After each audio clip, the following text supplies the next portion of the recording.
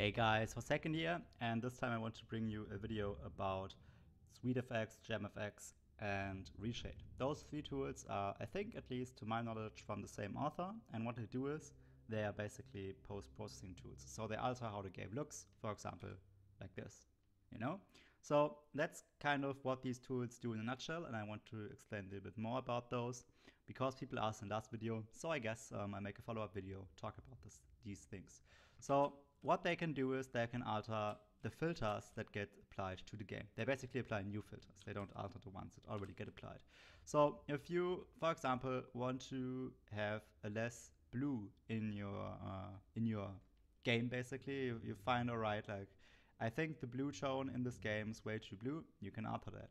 But it goes even further than that, because you can improve different things. For example, if you think the game doesn't look as sharp as it should, you can increase sharpness. If you do think that these colors do look way too realistic, you can actually apply true colors, for example, and they look way less realistic. And you can also go for realistic shaders, and it will alter the game look as well. And this is just a few of those options that you have here. For example, if I'm like, all right, lens flare and God rays, I do really like that. And I look into the sun, you know, after I save the settings.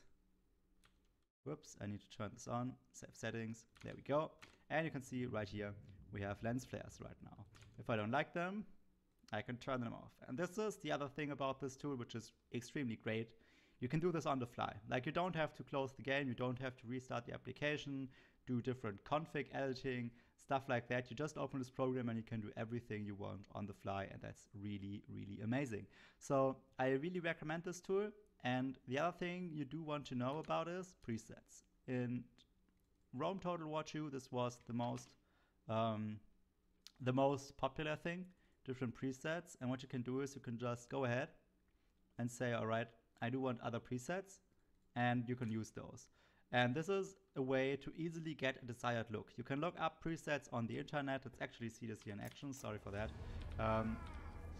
You can look those up in the internet, and they basically will show you different screenshots. Some will also get you with brightness, like set up with brightness and gamma settings, which I find extremely important, but not all of the authors do that, and I really, really dislike that, because you can make slight gamma adjustments, like just increasing it by 10, and it looks completely differently. So I really recommend, if you're an author of a preset, to get those values in there.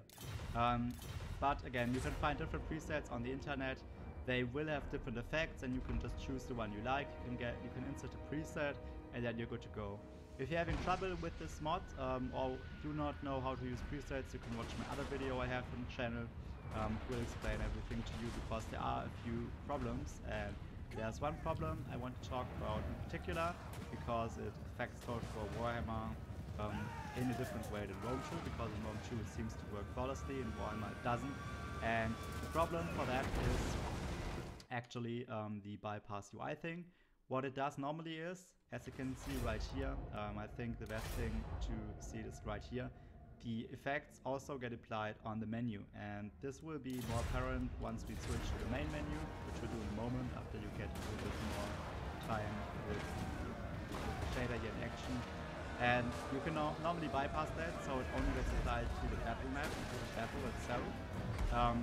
So this is really important, but it doesn't really work in Warhammer right now. But the author already told in the forums that he's working on a mod, and this will probably get fixed in the next couple of weeks.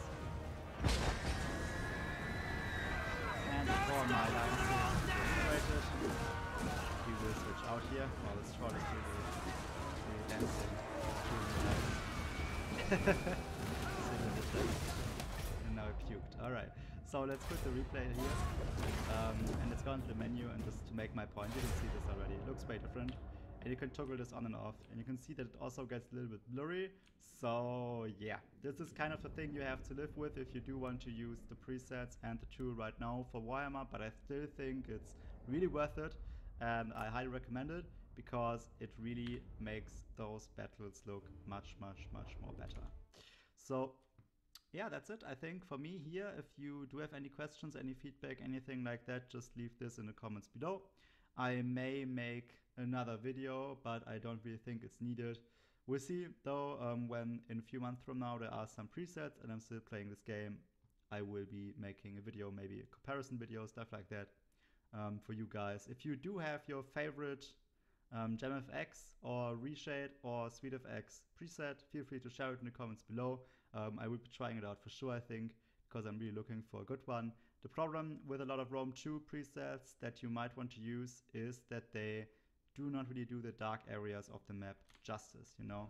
The dark areas of the map get really dark if you use some presets, and this can really make it hard to fight a proper battle, because it will just be too dark to see what's going on there. So yeah, that's the problem with that, but again, as time goes on, there will be more presets.